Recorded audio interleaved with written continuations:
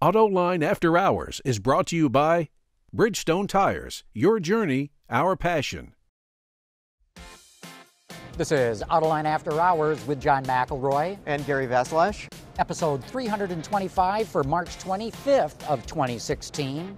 2 hosts, 4 guests, and 1 Big Apple. Watch Autoline After Hours live at Autoline.tv every Thursday at 3 p.m. Eastern Time. That's 12 p.m. Pacific. You can subscribe to this podcast for free by searching for Autoline in iTunes, Stitcher, or YouTube.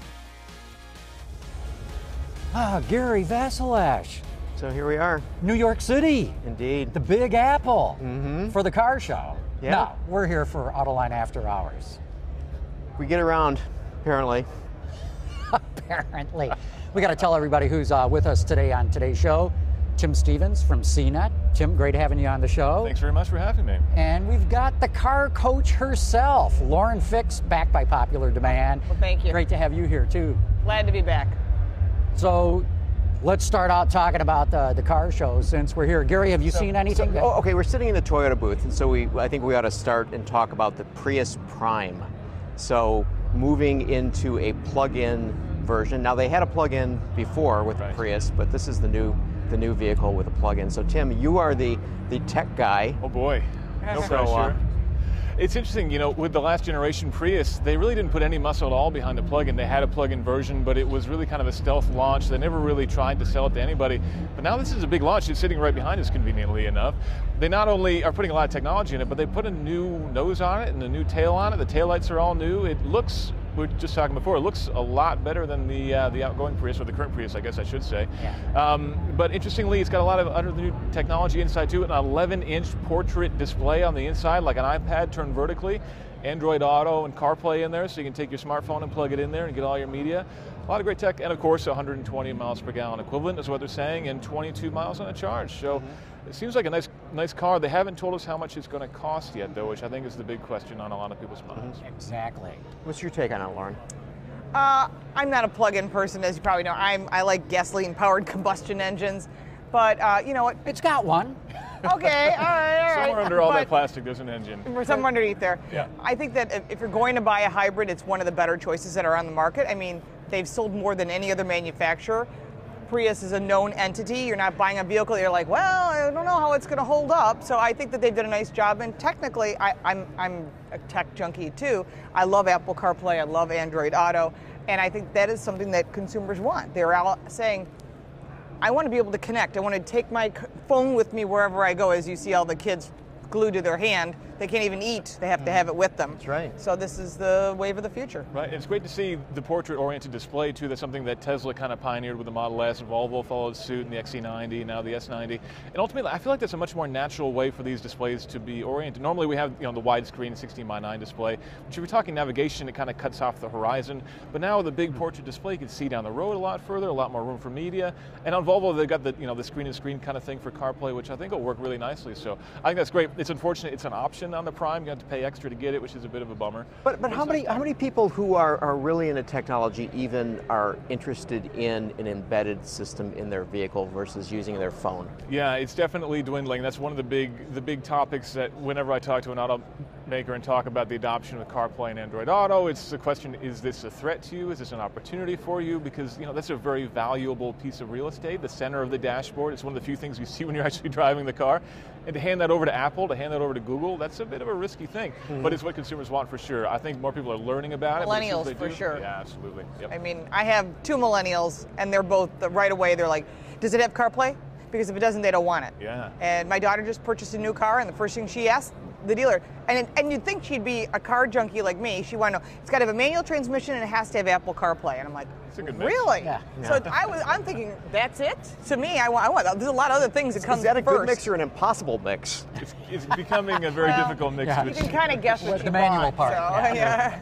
But what do you guys think about this plug-in? Because I was talking to some other EV advocates earlier, and they're going, what, 22 miles range? Yeah. Come on already. That's not very good. Now, Toyota will say, well, yeah, but it's double what the old one was. Which the EV people were saying, so what? You know, the Ford C-Max has had about 20, and that came out years ago, so why can't the latest and greatest Prius plug-in beat that by a wide margin? Yeah, it's a good point. I think the big thing why people aren't buying these things the way the federal government would like us to buy them, that's how, on my perspective at least. Yeah, no, we agree with your perspective. Good.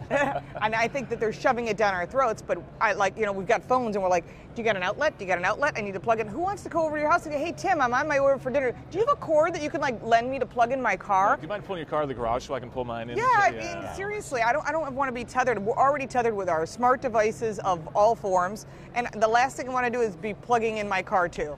So I'll buy gas at $1.25 a gallon, thanks. Hopefully it stays that way for a while. We can only hope. We can only hope.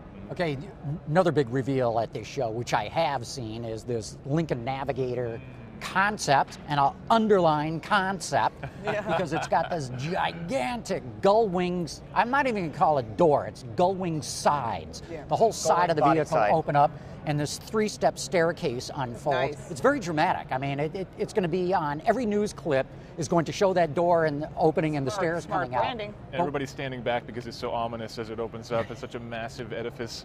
It's huge. Gigantic. Mm-hmm. So Model X came out, and so they all thought, you know what, we got to do one step more. Yep. Forget just the door. We're doing the whole side. That's how I see it. I mean, it's interesting that when it does open, I mean, it is very dramatic. I mean, it's majestic. I mean, that's the sort of, because not only do you have such a large piece of sheet metal going up, but the thickness of that, it looks like a vault, right? And it just comes up. But you know, it strikes me that why isn't it split? Because that opens up the whole side. So front and rear passengers are open. Because it's never going to go in production. Oh, never, no. ever, the steps ever, maybe. ever. The steps maybe. Nah, the steps will never go in production. Maybe. No way. You know, wait till they're caked with snow and ice and see how well they work then. And they're we all live in cold climates. Right. Away, absolutely. But the one good thing it does do is it gives you a nice clear view of the interior, which is really what they want to highlight. They said that it's nautically inspired. The Continental was inspired by personal aviation, luxury aviation. This is inspired by luxury boating. I think it should be inspired by a battleship based on the side of the thing. But either way, the land yacht? You mean the land yacht? The land yacht, yes. I like battleship. Very appropriate. But it gives you a nice view of the 30-way adjustable seats and the quiet luxury and everything else that they want to stress about the comfort in the interior of that car, which makes sense. So they can open that up and you can see everything in one shot, which is a pretty good way to do it. Okay, good for child safety seats, though. I mean, those of us that get in and out. Well, you still think they're going to make it that way? You know what I'm saying? If that was actually feasible, which we know it isn't. If it was feasible, that would be the best way to put kids in the back seat. It would be. All right, so let me ask you guys. So next year, when the production version comes out, and they don't have the giant gull wing doors, and they may or may not have the steps, will they have more negative reaction as a result of not executing? Because somebody will say, well, gee whiz, Tesla's got gull wing doors. May not work well, but they have gull wing doors. They got a lot of problems. I mean, is it a positive or a negative? Good question. That is a good question. I don't know. I mean, I don't think that many people are really looking at the Model X and going, "Oh, those doors are so great; they should be on every car." I think there's been so much of a story around the complexity and the cost, and we've seen so many videos of those doors kind of trying to close correctly and not closing correctly. Yeah, I think there's been some negative reaction to those doors in the Tesla. So I don't think that Lincoln's going to be missing out. It does kind of take the attention away from the styling of the car, which may or may not be a good thing, depending upon your opinion of how it looks. I don't know that I'm the biggest fan of how it looks, but certainly it does distract away from the look, for the better, for the worse. Maybe the door handles that they've put on the Continental, they could do something like that, make the front end look a little bit more stylish and sexy, if you could make a Navigator look sexy. And if they had some storage compartments that they're talking about, they just took some of those pieces, they could at least try to make the production piece look. But it's a concept. How many concepts are in this show that we've seen that are so far from reality? We're like, that's not going to happen. Did the Continental concept have suicide doors, or did it have front hinge doors? Front hinge doors. Yeah, but they had the ones where you just touched them from underneath. Last year, that stole the show. Yeah. And this year, they did a good job stealing the show. But how do you steal a show with a Navigator? That's how they did it. You do a concept. I think in a year, people will not even remember what the concept car was like. Right. Yep. And so right now, the whole idea is show off the interior, like you're saying, Tim, and also create something dramatic so that every local and national television news clip of this car is going to be of that giant maw opening up and the stairs spilling out. Right, absolutely. Yeah, I think they did that. Because I saw the Rolls Royce last night and said, that's really cool, but how is that relatable to the average person on local TV? Well, I can't afford one of those.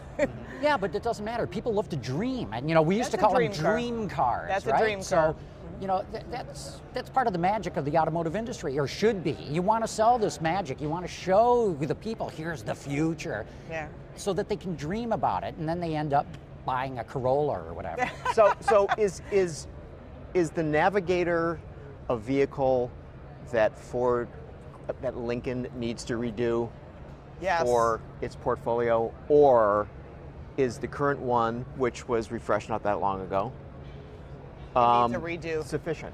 It looks like a brick right now. I was shocked when they did the last refresh. I don't know if you saw the bodywork on it when they first came out. I'm thinking they barely changed the exterior, and it looked like a brick in the wind, which means horrible. Drives well. Well, it's got horrible aerodynamics, at least visually. Right. And I don't know. I'm hoping the new one at least looks a lot better because the competition's really stepping up their game. Right. Well, look, if you want to step up the game with Lincoln, you got to change the whole look. And they've decided that they really like the look of the Continental, especially that grille. Now they're going to start plugging it on everything. They put it on the MKZ. Now it's going on the Navigator. What's left? I mean, they're going to change everything to that look. I'm not a big fan of the look myself, but, what I think has got nothing to do with it because the sales seem to be pretty good. You're not buying one then? I'm not, no. I'm not either, but that's okay. I like the look. I'm a fan of the approach, though, the idea of quiet luxury and the idea that they're like not that trying too. to be a sports that. car. They're ultimately focused on delivering a modern take on American luxury, which I think is a good thing because everyone's trying to be sporty or progressive or rather than trying to make design. an M or an AMG. Yeah, exactly. Yeah. They're really focused on having a nice, comfortable ride, which ultimately could be a lot more appropriate as we go into this autonomous future. My colleague Chris Palkert wrote an editorial about how as we move into the cars that drive themselves, does the idea of a sports sedan kind of become irrelevant? And if so, Lincoln is positioning themselves to be in a pretty good place. I'm totally with you on that. I totally agree. Well, we're probably going to bifurcate the market, though. There'll be those who want to drive and those who want to be driven. Yep. Yeah, and exactly. So they'll be so Lauren, they'll have to just sedate her to get her out of the car that has a. You live here in the city, right? Or you've got a place in the city? I live in Buffalo, and I live here too. I do the drive a lot. Yeah. So you like driving in the city? I love driving anywhere, everywhere. Oh wow! In the city I will never, definitely not in the city. I've been in a cab accident. So when you think being driven is a great thing, one cab accident, and I always wear the seatbelt anyhow. Yeah. You change your whole perspective on letting someone drive you around. I don't know. When you got to wait, 10 minutes just to make a left-hand turn. Can't make a right on red in New York City. So. But yeah, no, I'd be all for autonomy in the city. Really? Yeah. Well, I can get you a car service. Be a lot cheaper. Mm-hmm. I love the interior of the Navigator. I don't know if you guys took a look at that, but these gigantic consoles that they got front to rear. The Prindle is set up almost like a little keyboard. In fact, they describe it as piano keys.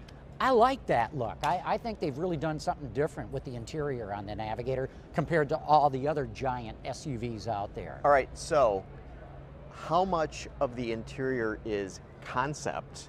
How much of the interior will make it into production? Well, if you look at the seats, they all have what they call a pedestal mount.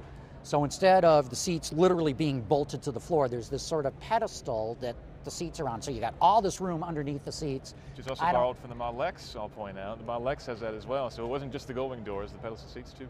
But I don't think to Gary's question, I do not believe the pedestal mounts are going to make it. I don't know. That's going to be a NHTSA call or IAHS. I mean, if you're not... But if the Model X has them, presumably they meet crash, right? But Model X is a whole different animal than a mass production Ford essentially product that's going to have its... No, I think Gary's got the right question there. It's all about smashing the thing into a wall in a crash test, and does it hold up? Maybe. Yeah. You think they'll do it? I don't. I do not. Okay, so what about the Prindle? Risky. Will they do that? I think they better. I think, to your point, what if we come back in a year and we look at this vehicle and you go, okay, I understand why they couldn't do the gull wing. I understand why maybe they couldn't do the 3-step stairs, but dang, they better do that interior. They better have those piano keys. I mean, to me, that's the best aspect of the car is the interior. I think it's knockout good. But isn't looking at the Continental what we saw last year and what they actually presented to us, which was totally different in Detroit? I was shocked. I'm like, what happened to all the cool stuff? You took away the cool wheels. You took away the cool door hinges. And the leather loafers in the back seat. All the cool stuff. I know, but then I touched the interior. It was blue. Okay, it was reminded me of an old lady's car. I don't know. Well, let's hope that they're going to have to step up their game if they're going to convince women who make 85% of the buying decisions, own 60% of the cars on the road. You better make that car family friendly. So do you think, Lauren, that they're trying to compete with Escalade, or are they trying to compete with some other vehicle, or are they trying to carve out a different space? I'm sure from some perspective they're looking at Escalade and saying that's our target. But then I'm sure there's Lexus and Infinity's everyone's got product, as we know, that we've all driven them. But you know, you start looking at I'm sure the main mindset in their head is Cadillac. I think you're right. Well, it dominates the segment, right? And I don't know what the profit margin on that vehicle. I wouldn't be surprised if it's somewhere between $12,000 and $15,000 pure profit per Escalade.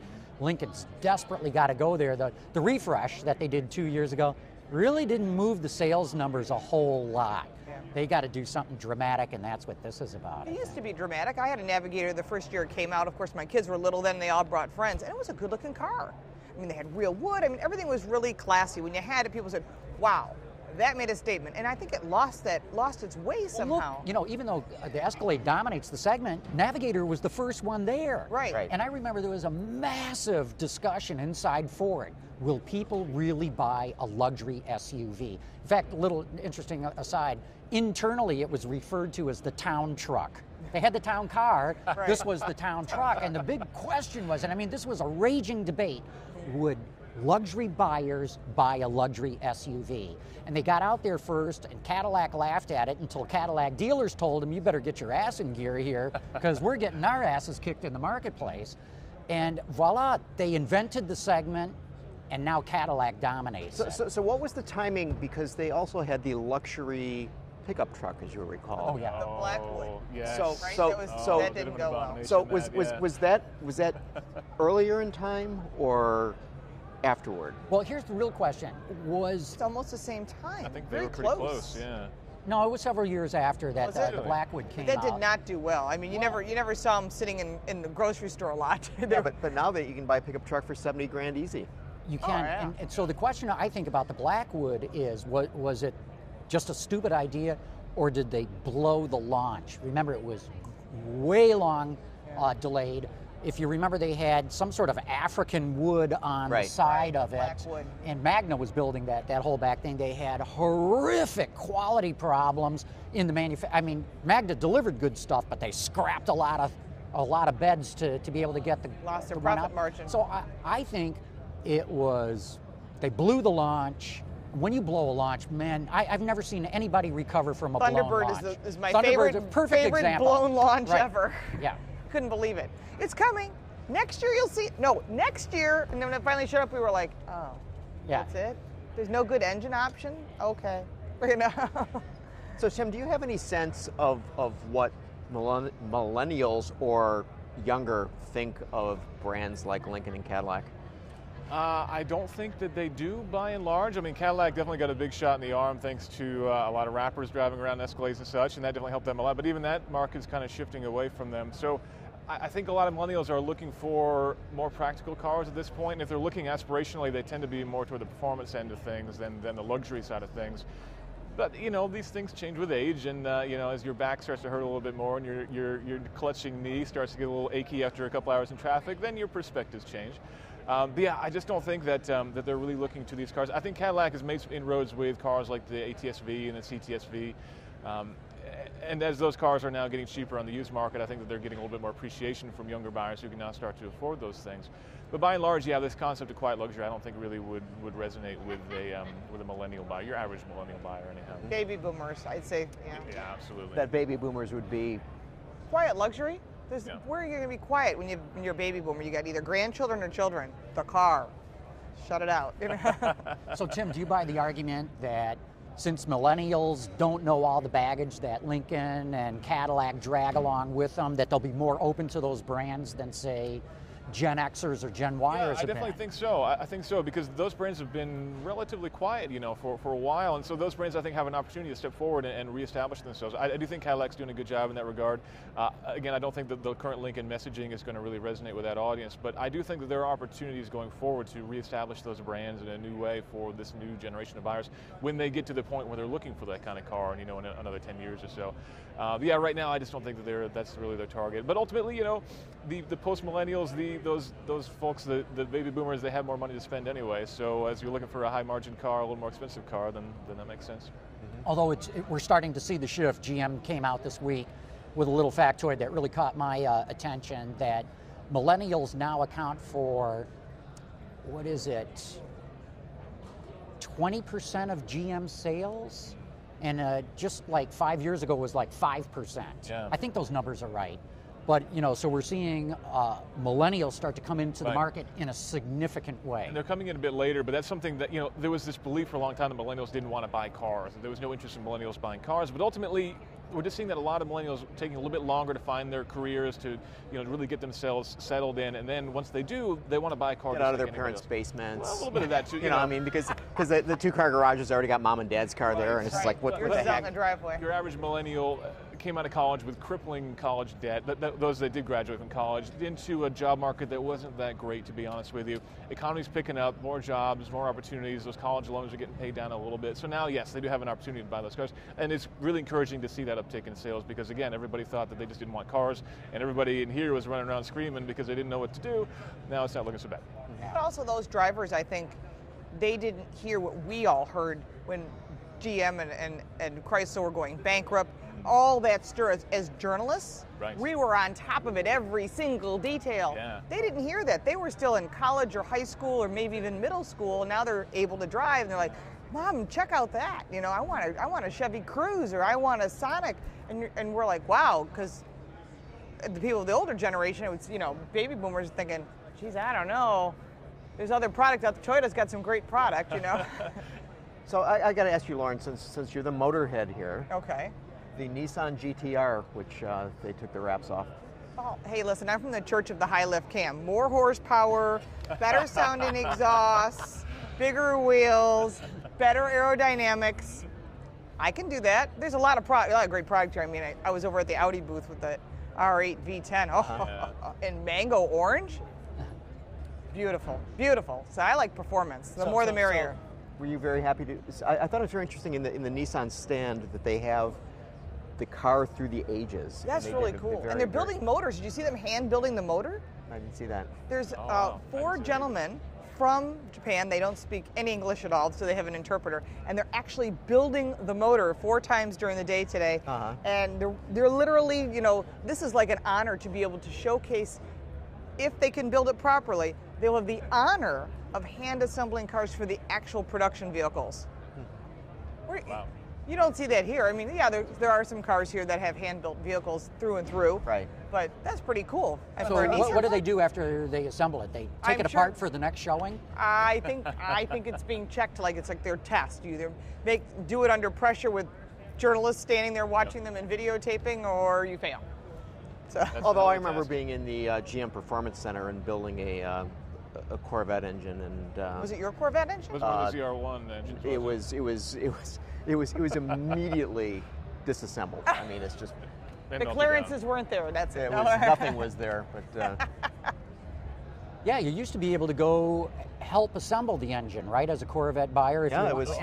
They charged it was like an option. It was like an $8,000 option. Well, you better know what you're doing. You get that wrong, and you have an engine issue. They're like, "You built it. Yep. It's on you." Well, you didn't just build it. I know. You had a tech there, and guiding you put your hand on the torque wrench as it automatically torques your. Yeah, the tech said, "Done. Thank you. Yeah. Give me the tool." Yeah, hand me the torque wrench. Yeah. That was about. Back away from the torque wrench. Put the torque wrench down, sir. The tool police are on their way, right?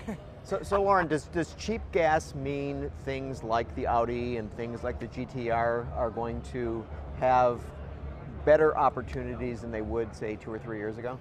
You know, it's interesting. Obviously, they couldn't have predicted when they started building these cars that gas prices were going to be as low as they were. There's none of us could have predicted that. And so they are here. It does help the sales. But will it impact it when dollars are $4 or $5 a gallon? You know what, people that buy those cars, and I include myself, I don't care what the cost of gasoline is. If I want that car and I just purchased a performance vehicle, then I'm driving it. So, you know, if you love the car, you love it. You buy the car because you love it, not because it's an investment piece, because it meets something that makes your heart pound, you know? Mm-hmm.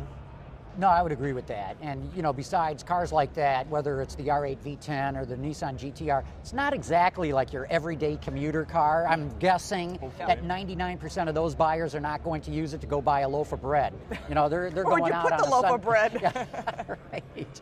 So I don't think gas prices could affect that end. And besides, people who can afford those kinds of cars, you just peel off another 20. You know, no big deal to fill the tank. I actually had a GTR tester last fall, and I took it apple picking and did a launch control demonstration to my wife, and had a lot of bruised apples afterward. The GTR, not a good car to take apple picking. Was she not happy with that? Oh, she loved every second of Okay, it. But good. we had some apple pie, because at that point the bruises don't matter, so Oh, she okay. was fine. Good for applesauce. Absolutely.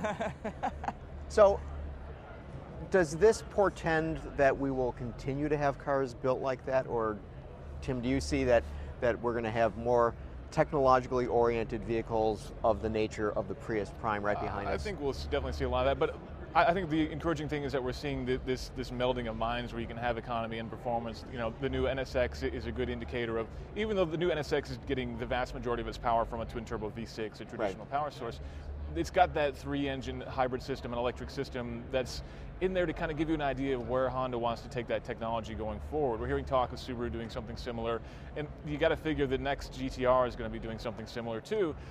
And so the idea would be that you could have this ridiculously high horsepower car with incredible throttle response, you know, with a flat torque curve available at 0 RPM, but also go quietly to the grocery store to get your loaf of bread if you want to and burn no gasoline at all.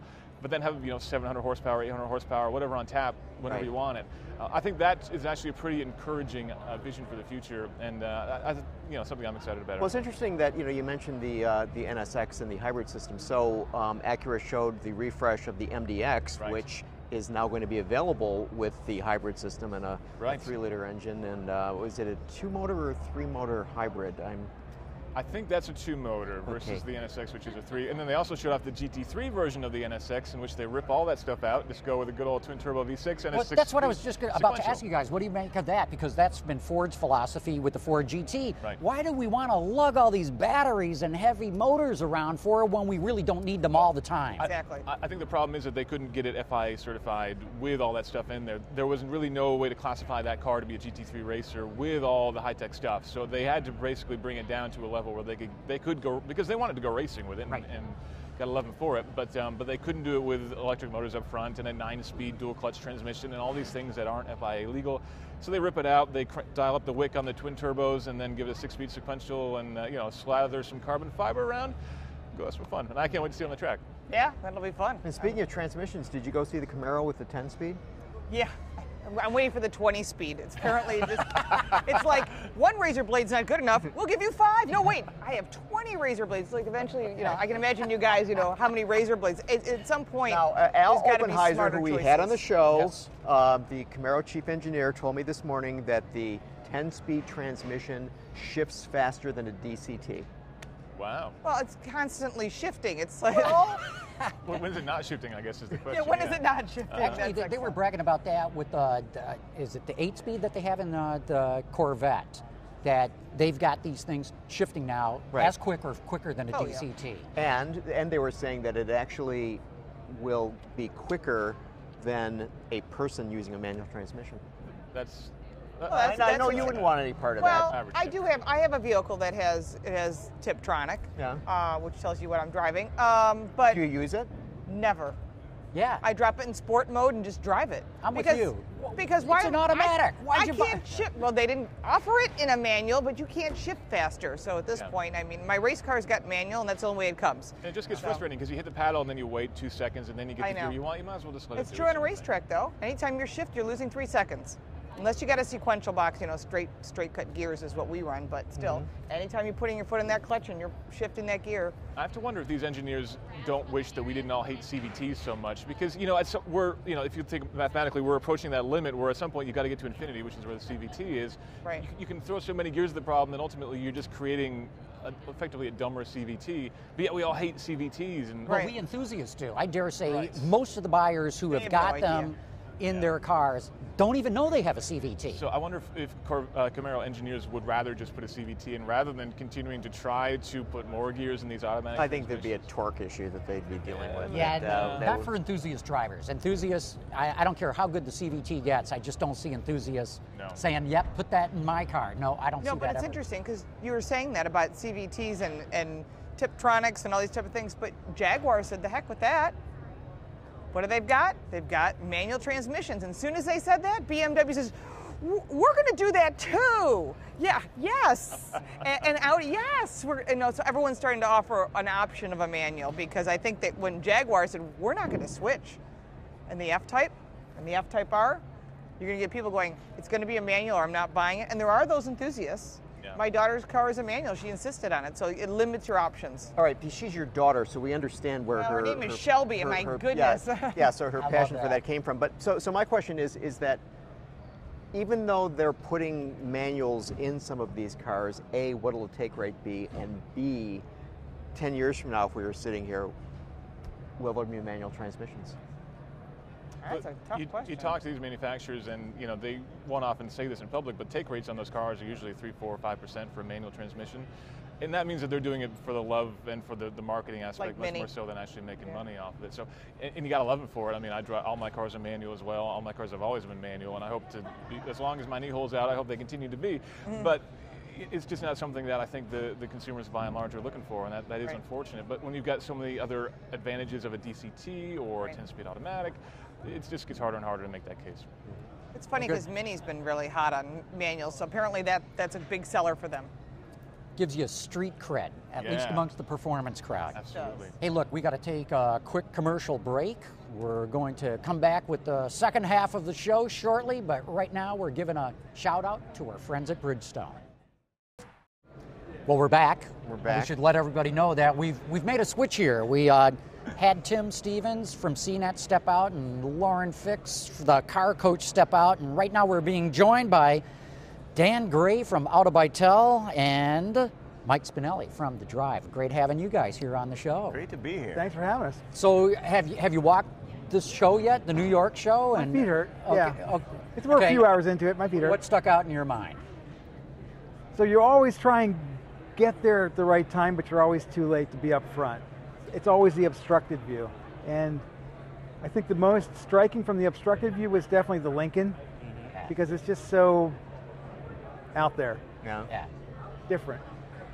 Well, I mean, I love the New York show. I mean, it's my home show, but I like it because there's always something interesting at this one. I mean, you sort of, some of the other,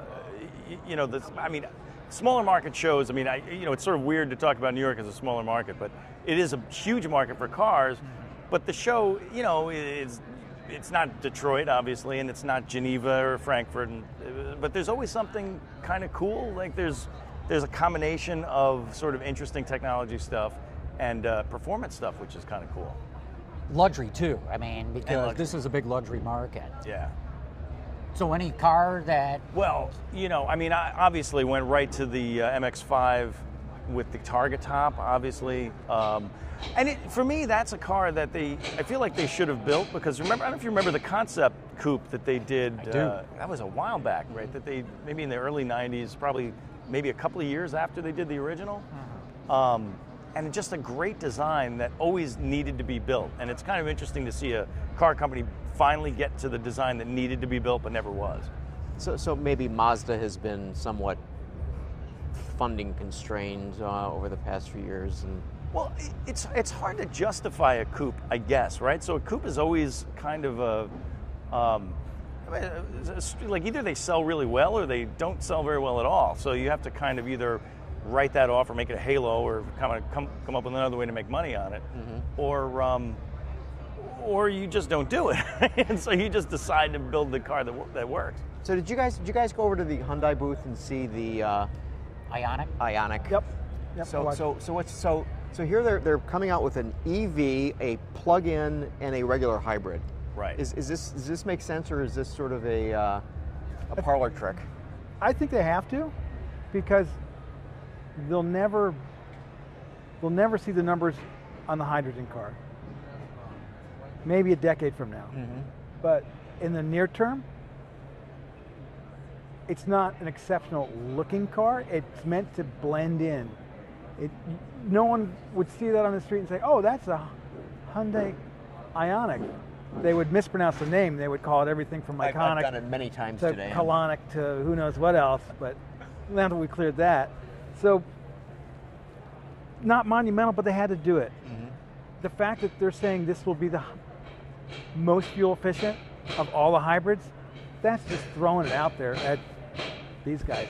You know, because the Prius is remarkably fuel efficient. It is I think they were conservative when they tested it. I think you're right. I think they wanted to surprise and delight owners that, it's rated at this, but everybody's getting 2 or 3 better miles per gallon out of it. Better to under-promise and over-deliver. Yeah.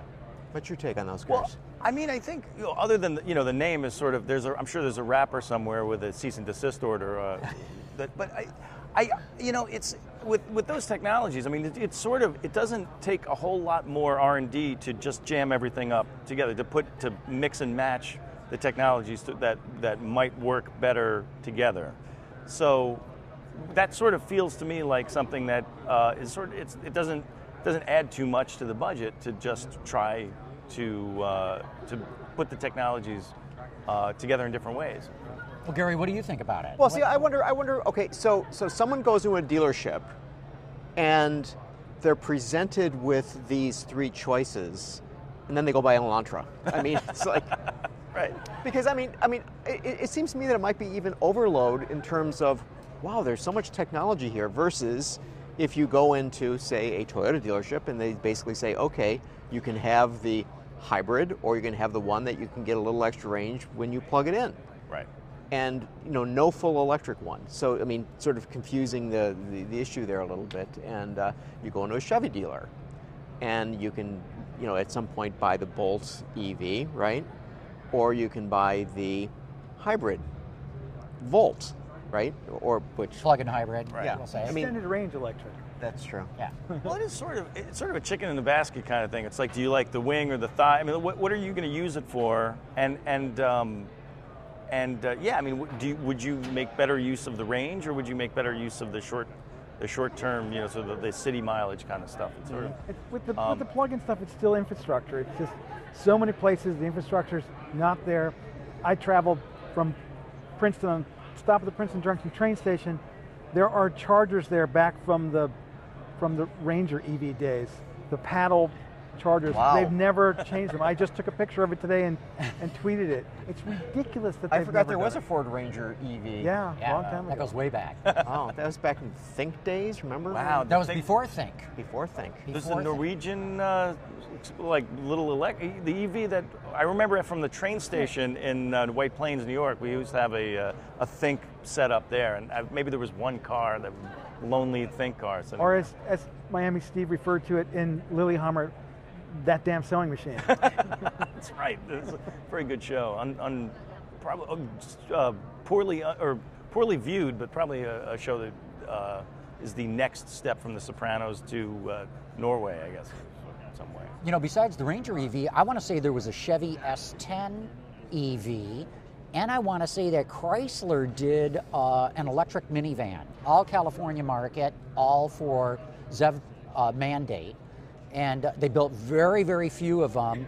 Most of them were destroyed, but I know a few people managed to get their hands on them. I think they might have bought them from the junkyard or something like that, but there are a few out there. It's the geekiest thing you could possibly own.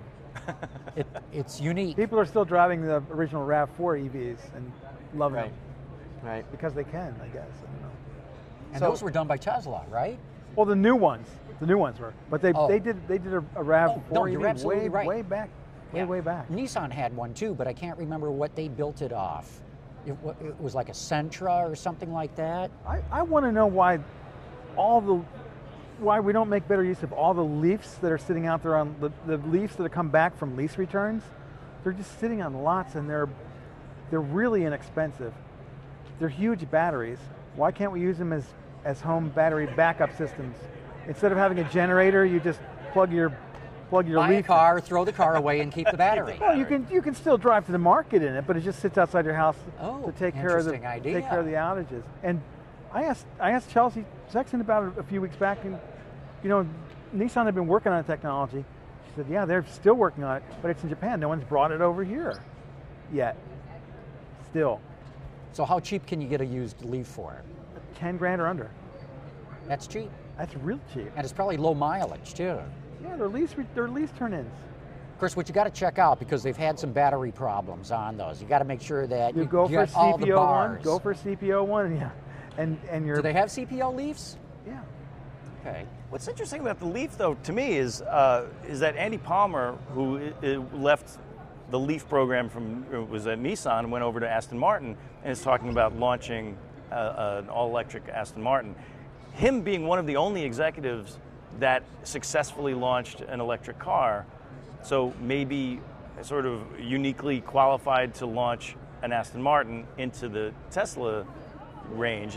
Maybe with Mercedes technology, maybe not. So yeah, I mean, as a segue, kind of going from where the Leaf as a volume car into the Aston Martin as the kind of Tesla specialty EV market, where do you it's think still Aston hanging can pull around. that off? Do you think there will be Aston Martin buyers who will go, yeah, I want the electric That's one? a really tricky thing, because I mean, the great thing about Tesla is that there was no brand baggage before them. I mean, obviously for Aston Martin, their brand is not usually baggage, but in the EV market, yeah, I mean, I think they would have to really conquest sales more than convert some of their buyers now. But would they be financially capable of doing that? And with Porsche doing the Mission E, so it would seem to me that space will be filled at least for a period of time going forward. Tricky situation. I mean, I don't doubt that Andy Palmer has the financial acumen to maybe put something like that together, but whether they can get they would probably need to go back to the well and find some new financing for that. Mm-hmm. But they need a partner, right? Yeah, I mean, so either you get a pile of money and you do it yourself, or you find a partner and split the cost. And since their technology partner is Mercedes, I mean, what's the likelihood Mercedes is going to say, Aston, you have the electric one, we'll continue with our diesels? Yes. Right. It's right. It's a tricky situation. I mean, it's definitely a product management issue to deal with. Sort of.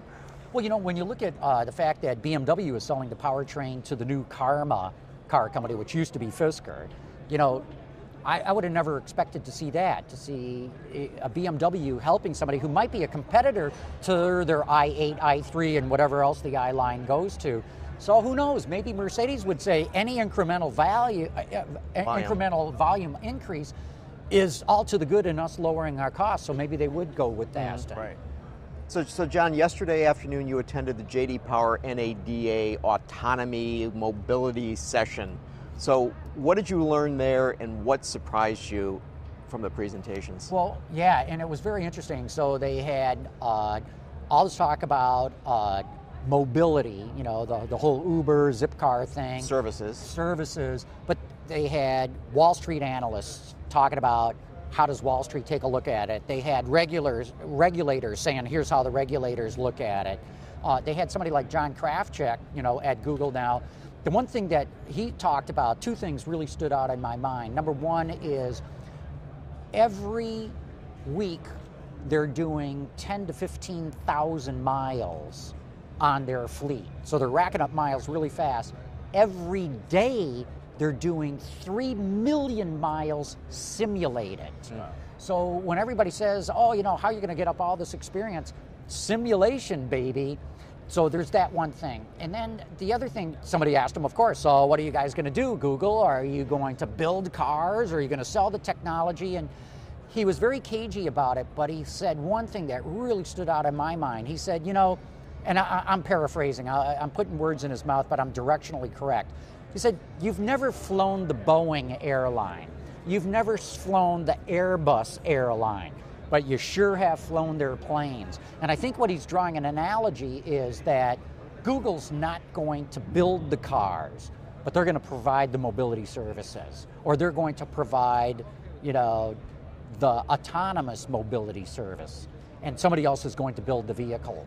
So was there any sense during the discussions that, since talking about mobility, which includes car sharing, that presumably the number of vehicles that will be sold will be reduced going forward? And I mean, and how did the dealer community seem to react to the notion that, gee whiz, we may be watching our prosperity be reduced with time?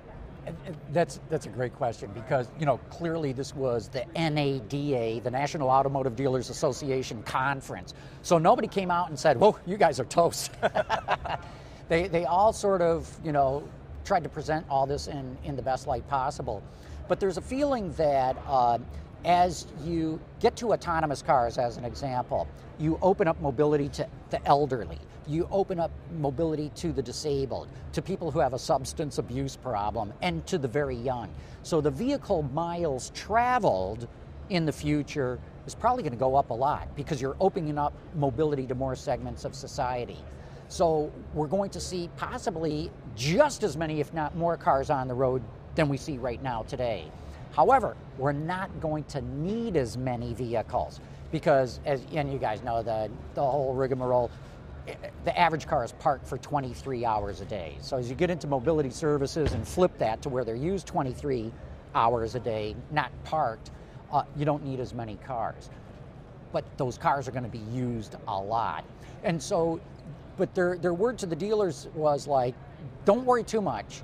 Car sales, and there was a range. Some think car sales are going to go down a lot. Some think it's not going to change a whole lot. But as you get into mobility services, who's going to run all this? I mean, you're going to have thousands of cars in every neighborhood. You're going to have acres of land to park those cars on at night when they're not being used. You're going to have a night shift using these cars. Well, so there will be some night shift people. That's just true. And you're going to have a string of service bays to keep these things up and in production, in operation. So who's got all that? Dealers have got all that. So that's the good news for dealers. Their dealerships will be needed, but who knows? As parking lots? Well, no, not as parking lots. But dealers in my area can't find enough place to stuff all their cars. They had them, like, can we put them at the airport? They have moved them all to the airport.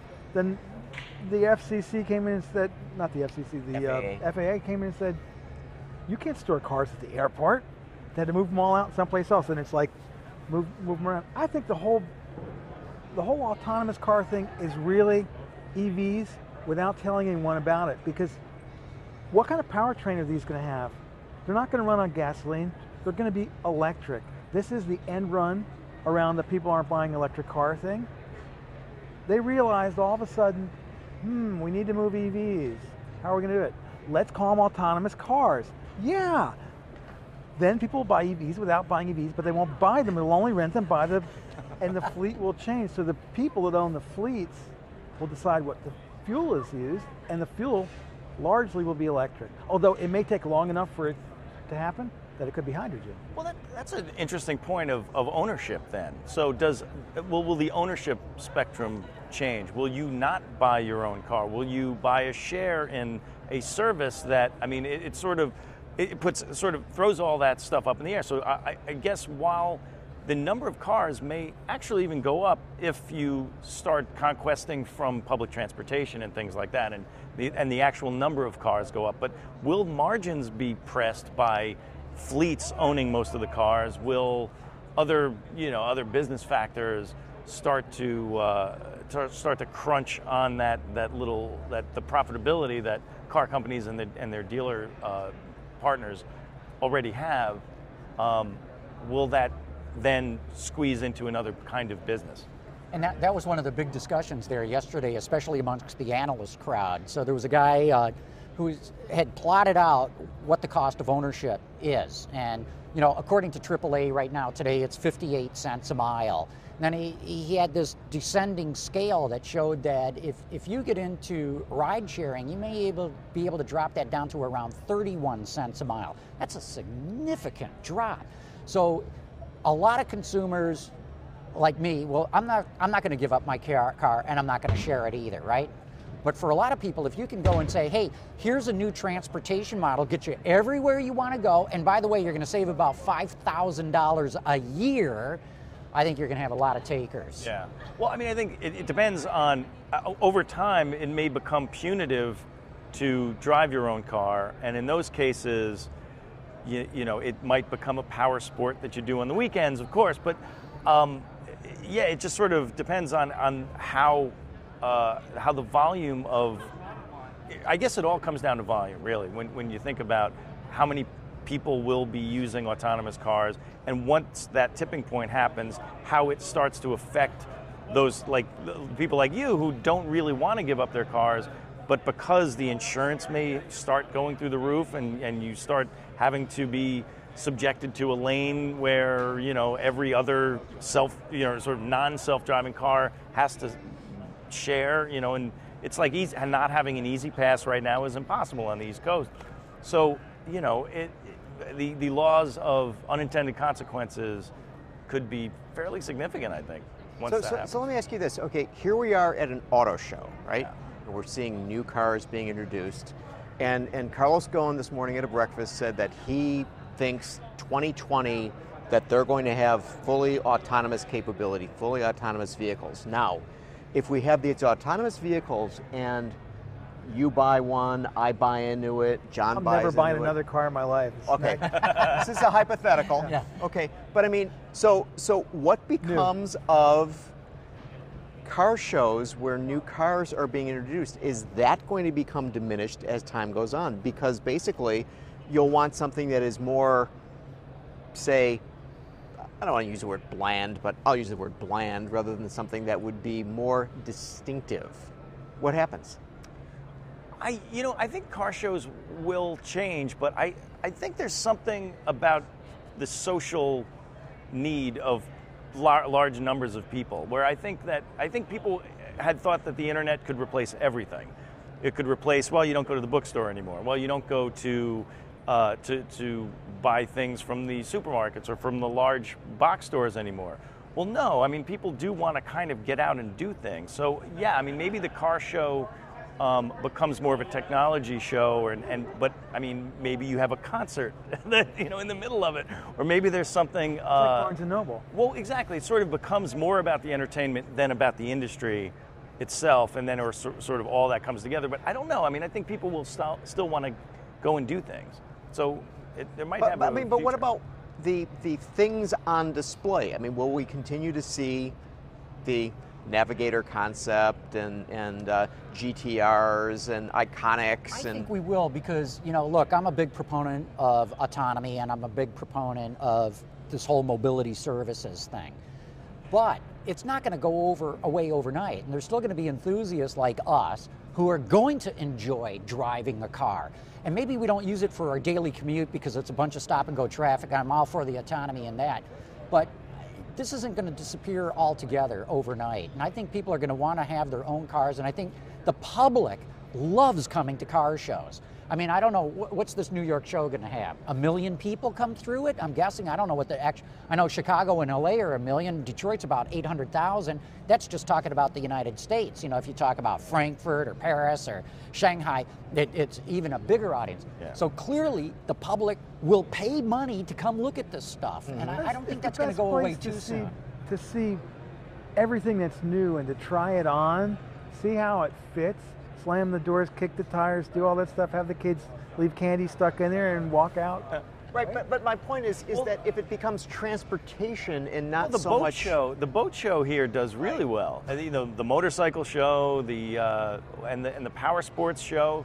I mean, they all sort of they cater to a different kind of audience. But I mean, if driving becomes more of the recreational side of driving starts getting a little higher in the mix, maybe the show becomes something that you do because, hey, you know, I had a good year and my tax refund came in, and I can pick up that Miata or whatever it is, and just, you know, my autonomous car will tow it to the racetrack for the weekend, and that's what I'm doing. So I've never thought of that. An autonomous car towing a race car. That's pretty good. Yeah. So anyway. So what comes to bread and butter cars? Yeah, Gone? right. Bread and butter cars, like the volume, you know, the Camrys and the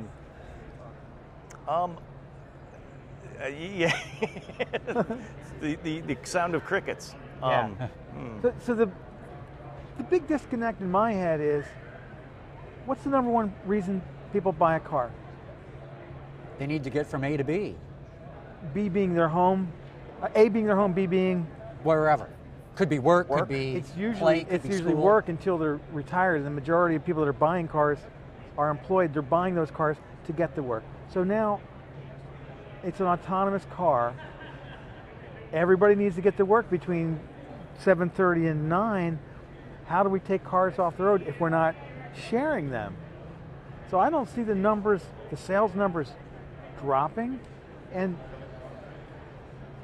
well, here's the thought is, you know, if you're using car sharing, you could have anywhere up to 15 people sharing the same car. You know, it So takes this me means to work. when you're not driving it, someone else is driving it. Right. So when you don't need it. So one car sounds like a headache, though. I want to use the car. I know somebody else is using it. I can't Well, get it. I mean- If you're sharing ownership of one piece, you know, they were talking about 3 people jumping in to buy a car because one person couldn't afford it. Now they're going to get something that only 3 people can afford. So somebody works days, somebody works afternoons, and somebody works nights. But Dan, It's the a only treadmill. way this works is, again, going back to the cost. You know, if you can afford to buy a car on your own or lease a car on your own and put all the gas and insurance and all that into it and pay the 58 cents a mile that it is currently, but somebody comes around and says, hey, I'm going to charge you only 30 cents a mile, and you're going to have a car anytime you want it, take you wherever you want to go, but you got to share with some other people. But what if it shows up and it doesn't smell good? Well, that's where you're going to get brand differentiation. Yeah. So if Detailing is going to be the business to get into. Yeah, well, you know, For $6 an hour. So instead of plastics, detailing. One word, my son, detailing. Yeah, so in a luxury brand that's providing mobility services, between each use, they're going to have some sort of inspection. They're going to clean it, so when it comes to get you, or you go to use it, it's pristine. And let's talk about the old people, though. You talking about me again? No, I'm right behind it. Before my mom took the ride, I was her ride. And transporting the elderly is not easy. I used to pick her up. She would love it. I'd show up with something different every time. And sometimes when I was out of stuff, I'd have to pick her up my S2000, which she loved riding in with the top down. 80-something years old. But I had to do the bear hug To get her in and out of the car. So are these cars now going to have the bear hug that'll help get grandmom or grandpop out of the seat? Will there be ejector seats? Will these be more expensive cars? But that's the argument for tiered services. So now we're getting back to the services model of this thing, where it's like you do subscribe to the Cadillac service, where it's a Cadillac that and it's an experience, right? Because how would a car brand give up the way they think about experience? I don't think they could, and I don't think maybe we can't either. Like, I mean, maybe the BMW shows up, and you take a longer route through the B roads, and but I mean, it would probably not be great to be sitting in the back of a BMW. All right, sports car. so are we talking here about just a normal car, like a car behind us, or are we talking about an autonomous car? A fully autonomous, different experience based on whatever the brand. So these are the things that I think will be unlocked once that network effect starts to happen. So isn't it possible that to address the mother problem, that basically the car doesn't have seats and steering wheel and pedal and IP and so on, and basically it's a space that your mother drives into on a wheelchair and locks the wheels and the car takes off. Right. I mean, and so the whole notion of what we think of a car to be just shifts in some very radical ways, and maybe that's the gull-wing door. And maybe that is the gull-wing door. No, it's the goal, and and it that's starts why. to make more sense. But yeah, you know, back to your point, Mike, I think we are going to see tiers. And I think there still will be car shows, so that when we go to the fully autonomous car and throw out the steering wheel and the gas and brake pedals and the shift mechanism, and now people are going to go in and say, who's got the coolest interior? When I pull up to whatever event it is, do I have something that's really spectacular? And what's the list of services? You know, and if it's the Cadillac experience, I know I got to pay that. And if it's the Kia experience, I'm going to pay this. And I think people will still come and shop for their mobility. You know, it's not going to be quite the same as we got it right now, but it's not going to be all that different, I don't think. So it'll be a furniture show. It could be. It's a lot like a home and garden show. Yeah, the home and garden show. Wow, yeah. The Steelcase future. Well, And maybe this explains the head of Ford Smart Mobility. Oh, the guy from Steelcase running that. Ooh, interesting. I mean, it's true. And then you separate out the utility of it from the fun of it, and then you have the boat. Your sports car show is your boat show, and then you have the furniture show or the home and garden show is the other stuff. I mean, it makes perfect sense in a weird future world, I think. Okay, but okay, so okay, if we're talking about this future world, when do you think it'll happen? When do you think it'll happen? When do you think it'll happen? If it starts happening in 2020, I think it'll take 10 years after that. 10 years? 2030. Okay, 2030. John? So for the mobility services, I think it's already started. You know, Uber delivers 1 million rides a day, so that's already down the road. For autonomy, I think we'll see geo-fenced autonomous cars probably in 2 years' time. So this is basically a gated community without Kind of that. without the gates. Yeah, without the gates. Well, let's call it the Google campus. Mountain View, California, geo-fenced. That's where I think we're going to first see autonomous cars. In the showroom, I'm going to say 2025. So we got 2030, 2025. After I'm dead. I just hope it's like after I'm gone. It'll be nice. You're going to drop dead as soon as you step off the stage. You know, and if I do, I'll have a great, what's the Hunter S. Thompson quote about going over the finish line sideways with the tires screaming? Man, it was a heck of a ride. That's right. So you don't want to see it. No, I don't. It's not going to be for a while. I think a lot of this is just drumbeat. Technically possible in 4 years. Ford said that yesterday at their mobility luncheon, but on a state by state, city by city, municipality by municipality basis, years off. Uber is illegal everywhere. You go across the river to Hoboken, there are no Uber cars. You go down to Princeton Junction, there's signs, we'll take your car, we'll ticket you, we'll tow the car, you'll pay huge fines. It will take a long time for the laws to change. The technology may develop, but the laws are going to take a long time to happen. And you know, to your point, Dan, that's what the analyst community believes too. They're saying this is decades away. But I'd point out that the smartphone is only 9 years old. Right. Google did not even start their research until just 7 years ago. They didn't even put out their first autonomous Lexus until 4 years ago. So look how much has changed in such a short amount of time. Yeah. Now take it another 7 years out from today, and the change, I believe, is going to be just as dramatic. We need stuff like automatic braking. Everyone's jumping on that. It's going to be good. It should be, because there's way too many accidents. You know, every time you open up whatever it is you read on a local basis, there's too many. Cars need to be far more safer than they are. Autonomy is the way to do it, but people have to order those options, and they have to use them. They have to Toyota use announced they're going to make it standard equipment 2018 across the board. So braking's one thing, but it's lane keep, and it's adaptive stuff. People have to use it. Too many people are scared of it because they haven't had the. How do you get people to experience it? That's the biggest trick, so that they trust it. That's a huge hurdle to overcome. It really is. And you know, with that, we're going to have to wrap it up. But Daniel Gray, Autobytel, want to thank you so much for coming on. It's been great here. Also, Mike Spinelli with The Drive. Great having you here as well. We also have to give a shout out to the first half of the show where we had Lauren Fix, the car coach, and Tim Stevens from CNET. It was great having them on the show as well. How did you let me in here? That's what I want to know. Like, yeah, just like this homeless guy, let him in. I only come for the food. Well, hey, look, this show breaks ground in every way, shape, and form. And for having a homeless guy at an auto show who's only here for I should qualify that. Yeah, we're pleased to have you on the show. So, Gary, great seeing you here in New York. So next week, let's go back to Detroit now. Why don't we do that? We'll go back to the studio. All right. Cool. Okay.